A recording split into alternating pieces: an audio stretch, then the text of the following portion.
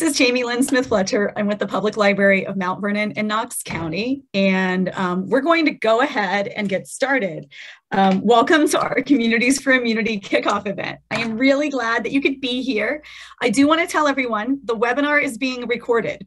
If you are here as an attendee, you won't be seen unless we let you talk and you activate your screen. But just be aware that the chat's public. So if you say something, we all see it. And if you don't want to be seen, feel free to just block your camera. No big deal. We're just glad that you could join us and glad that you are here with us today. And with that, I will turn things over to Jess. Forgot to start my video, so sorry about that. Hi, everyone. I'm Jess. My pronouns are she, her, hers. I'm one of the interns working with Jamie Lynn on this program. It's super awesome. And you may be sitting there and asking yourself, what is CFI? What does this mean for me? What's this program? All great questions. CFI, which stands for Communities for Immunity, is an initiative supporting the work of museums and libraries and engaging their communities in COVID-19 vaccine confidence.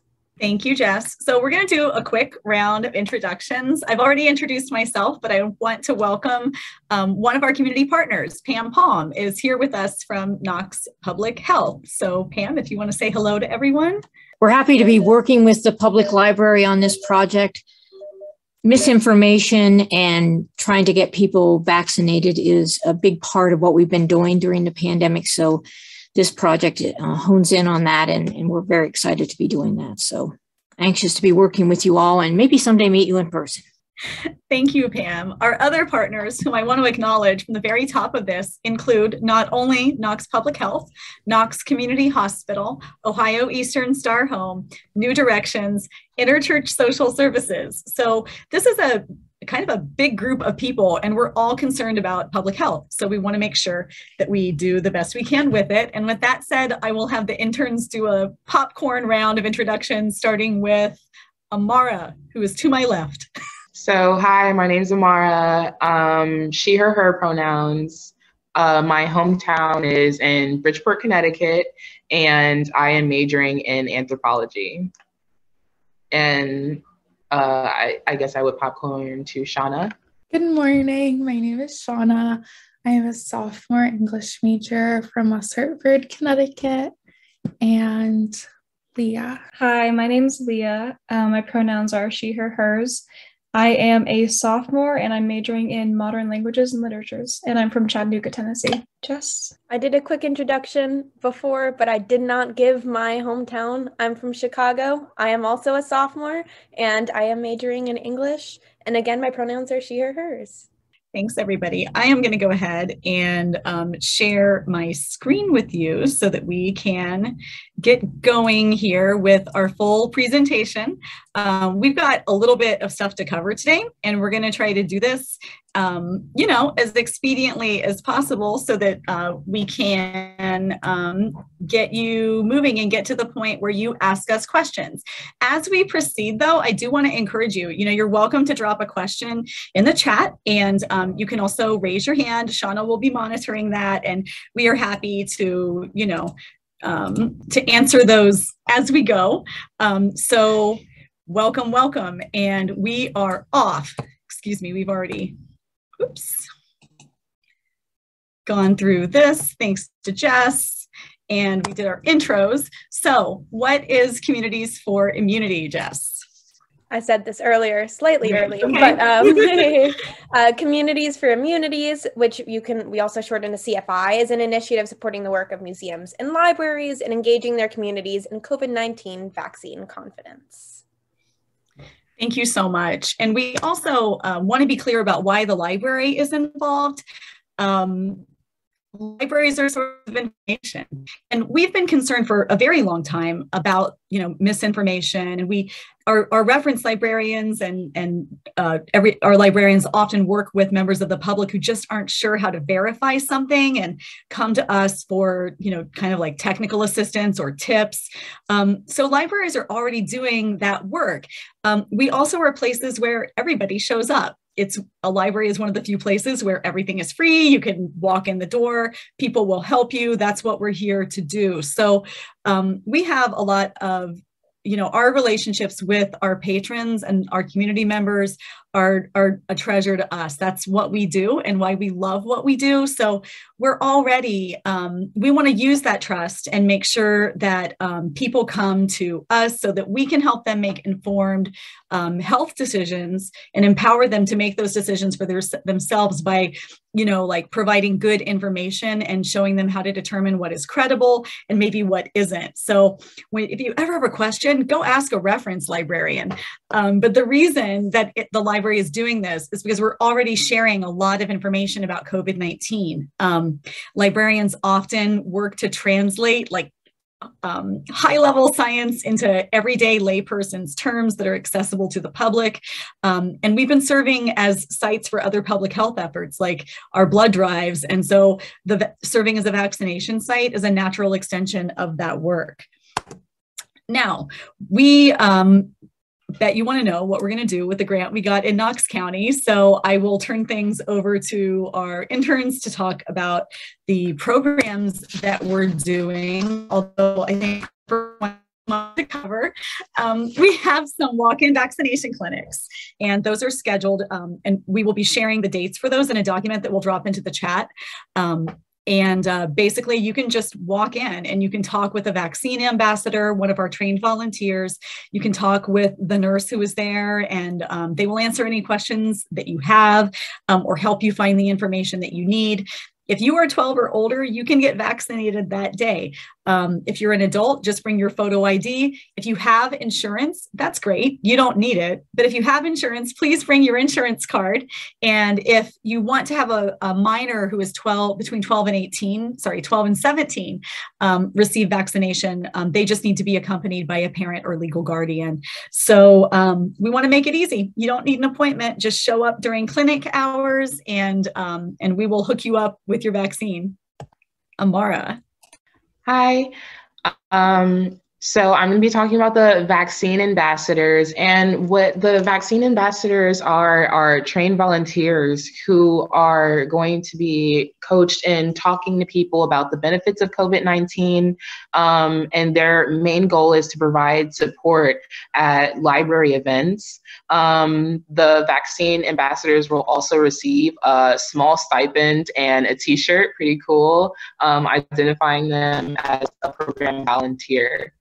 Our Talking to Loved Ones about the COVID-19 vaccine session is part of our peer-to-peer program, which discusses communication strategies for having conversations to help empower your friends and your family so that they can make informed decisions about the COVID-19 vaccination. And we have two of these sessions. There's one on January 24th and another on February 7th, and they will both take place at the main library. Talk the Vax is one of our discussion groups. It's a Knox Pages community listening session that provides opportunities for people to discuss their thoughts, questions, and concerns about the COVID-19 vaccine.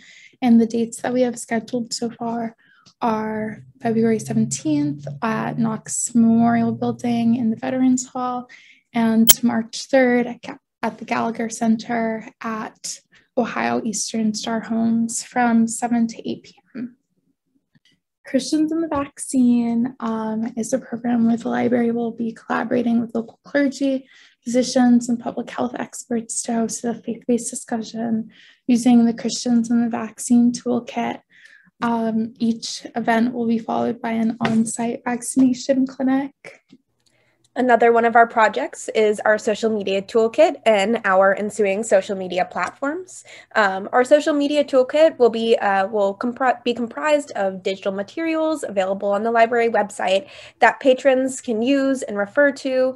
Examples would be some of our peer-to-peer discussions, and those formats we are hosting in person. Some of those materials will be posted on our social media accounts, others on our websites. You can digitally access those materials if you can't attend events in person. Other useful information, including updated CDC guidelines, advice from local doctors, nurses, other health professionals will also be included. It's definitely going to be a great resource if you're looking for something. And also, this page shows where you can follow us on social media. We have a Twitter, a TikTok, Facebook, and Instagram account. They're all going to be great resources in addition to that social media toolkit on our website. So, Profiles in Immunity is a social media campaign that highlights the vaccination stories of Knox County locals. Sharing these stories will promote confidence in the vaccines and will encourage conversations about vaccination. The videos are going to be posted on TikTok and other social media platforms like Facebook. We're also doing a number of mobile vaccination sites. We're actually still booking all of these, but we have 2 coming up at Fredericktown Community Library. One is on Monday, February 14th. So celebrate Valentine's Day by bringing your loved one to Kisses for Jabs. You will not get to kiss anyone, particularly our staff, but we are going to be giving away chocolate kisses in bulk that day. So come get a handful of candy, get your shot. And then on Monday, March 7th, it's National Cereal Day. So we are cerealish about stopping COVID-19. And I believe we're giving away little boxes of cereal for those who get jabbed that day. And you can also get your second shot. So if you got your first shot on Valentine's Day, you can get your second one on Monday and just get a nice snack each time that you go. We also have one of these coming up at our partner, Interchurch Social Services in Mount Vernon, and we're really, really excited about that.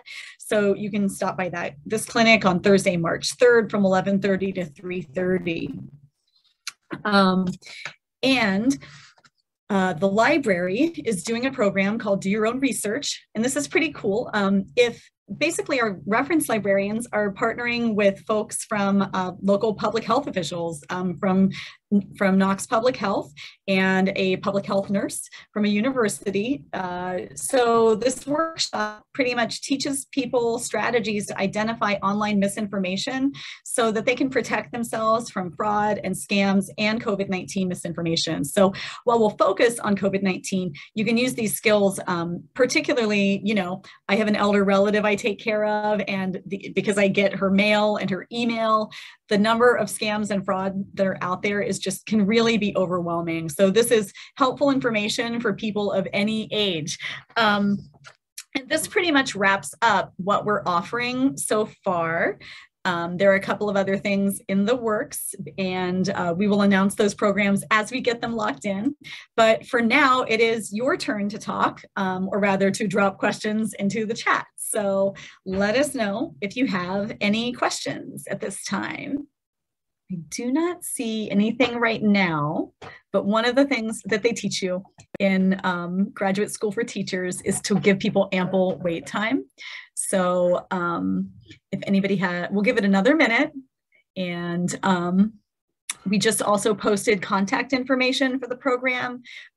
That's my email, and that is my phone extension at the library. So if you need to reach me and you want to ask questions, we're going too fast and you didn't capture the date for an event, you can email me at knoxwrites1@gmail.com, or you can call 740-392-BOOK extension 259. All of our events, as with any library event, are free and open to the public. We do require registration though for these events. And when you attend, we are observing COVID-19 safety protocols. So all attendees at our events need to wear a mask that is well fitted and fully covers the nose and mouth, not just for your protection, also for the protection of our staff, because we want to make sure that we are modeling prevention and try to keep everybody safe and healthy. I do not see any further questions. So if this is it, I want to thank Pam for being here with us today, to our interns, Leah, Jess, Amara, and Shauna, for doing a fantastic job helping to present this information. And if you think of something later, please reach out to the library, visit our website, follow us on social media, and come to a program. We would love to see you and have you get involved with helping us put a stop to the pandemic. This is our best shot. Thanks, everybody. Have a great day.